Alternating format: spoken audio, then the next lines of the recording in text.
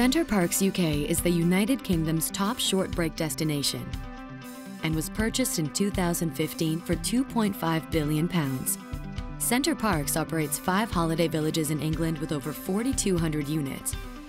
Its annual capacity is over 2 million guests and has a 98% occupancy rate, providing stable cash flows.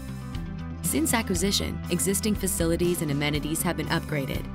Approximately 250 new lodges have been built, and EBITDA has increased by 30%.